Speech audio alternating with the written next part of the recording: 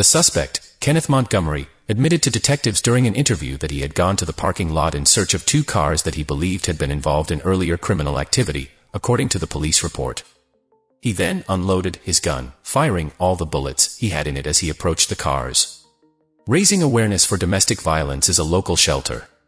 Lindsay Regis joins U.S. Live at the Maryvale Community Service Center with more on this following 3 separate fatal cases of domestic violence incidents in the past week extends.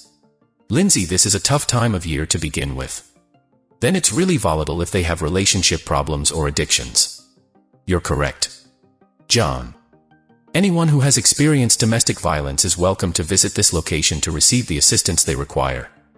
I then spoke with the program director to learn more about the survivor's experience with that process. A shelter that supports domestic violence is the shelter. Rescuers say the risk of domestic violence is high this time of year. A lot of people in the domestic menace situation may be isolated from others. This time to Cindy Garcia, program director of DECA Lorisas. Raise awareness for domestic violence after hearing about 3 deadly domestic violence cases within the past 7 days.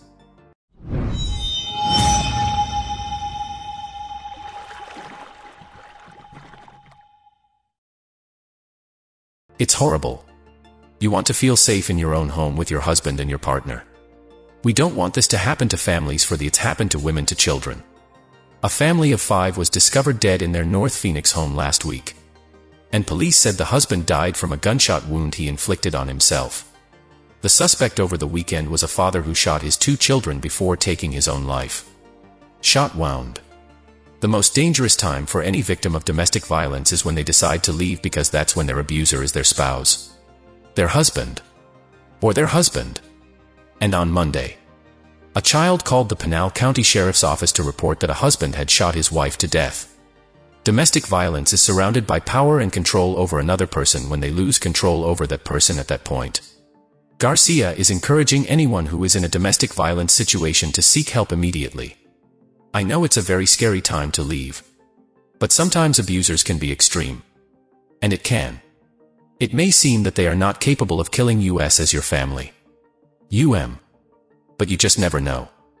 And so, it's best to not stay and find out. This shelter has a 24/7 domestic violence hotline number that's at the bottom of your screen. It is 602-6269.